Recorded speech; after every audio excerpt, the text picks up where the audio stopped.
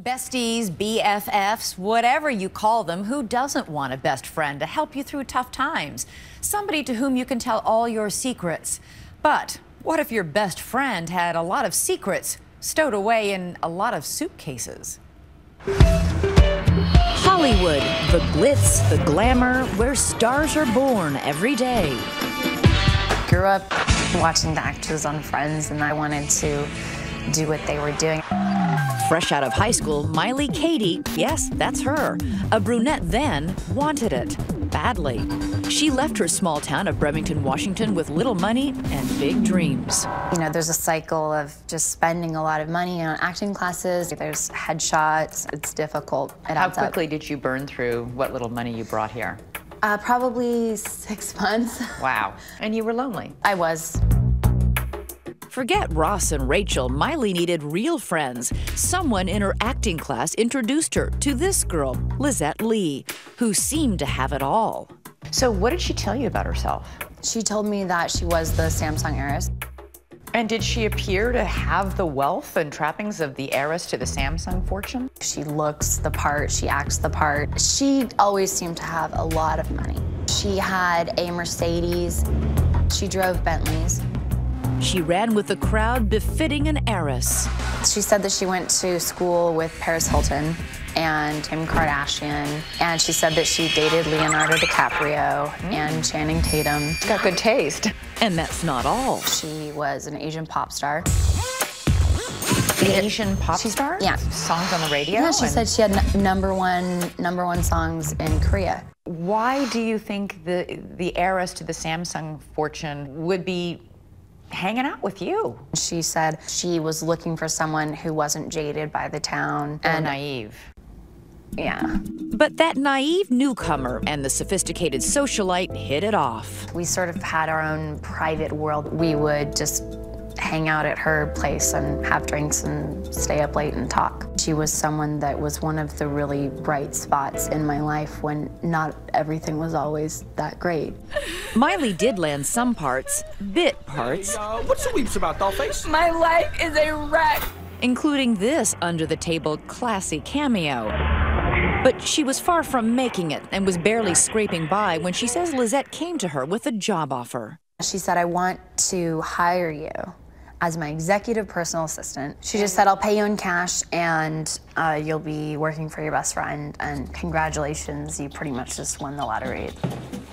That jackpot job? Fly with Lizette on fancy private jets, moving heavy suitcases from Los Angeles to a seedy hotel room in Columbus, Ohio.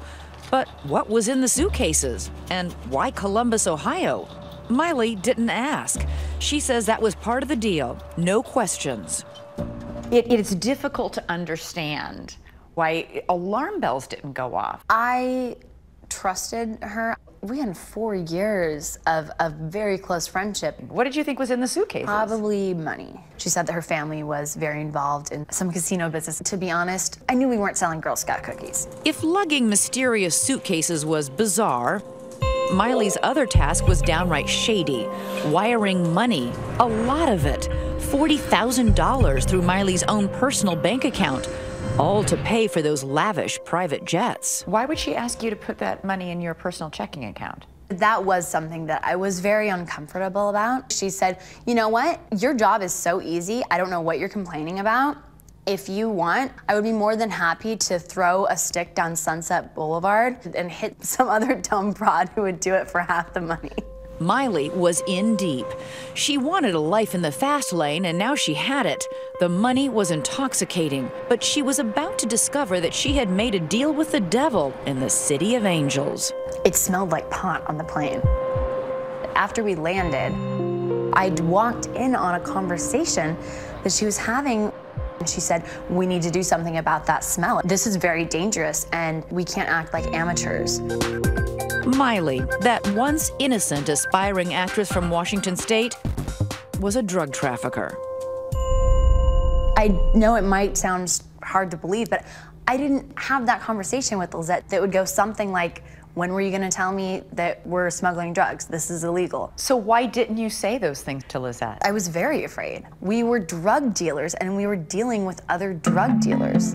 Believe it or not, Meili kept working, kept going on those drug runs. Little did she know her BFF was about to land her a date with the DEA. They were making these flights frequently. They always had a lot of baggage with them, but they always gave a different reason why they were flying to Columbus. All inconsistent if it was just an innocent flight. June 14th, 2010. As Meili and Lizette flew across state lines, DEA agents began preparing for their arrival. We were observing. Once everyone was loaded up, our surveillance units moved in to stop them. I looked up and I saw 30 or so DEA agents, and I looked to my right, and there was a machine gun aimed at my face. Wow. They brought drug dogs out. The drug dog alerted to the presence of the odor of narcotics. At that point, we had reason and sufficient probable cause to search the vehicles. The jig was up. Investigators discovered a jaw-dropping 500 pounds of marijuana. That's a lot of suitcases. Over the next few months, law enforcement learned more. That all those trips, many involving Meili, moved more than 7,000 pounds of marijuana, worth more than $3 million. And Meili says she finally realized her faux friend had also been playing a role the whole time. That is when things started to unravel. She's been lying about everything. A lot of things. Lizette's age, her relationships with stars, her private school background, that pop star career. Meili says so much of what Lizette told her over the last 5 years were lies. As for that Samsung connection, the company denies any relation to Lizette Lee. Did you feel gullible? I felt like an idiot. I mean, I was completely duped. She lied about everything. Everything. Everything. And I was looking at 5 to 40 years in prison. Lizette and Meili both pled guilty to conspiracy to distribute marijuana.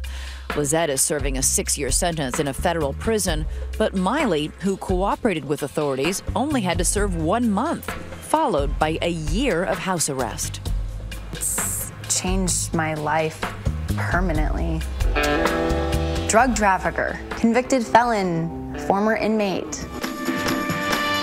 But as we've seen over and over and over, the mugshot can be the new headshot. The ankle bracelet, the newest Hollywood accessory. Meili even blogged about it on her website, housearrestgirl.com. And now it's being turned into a book, and Paramount Pictures is making it into a movie. Maybe Meili isn't so naive after all. Lizette Lee has petitioned the court to reduce or vacate her sentence, and in an email told us that Meili is a calculating liar who, quote, knew exactly what was going on.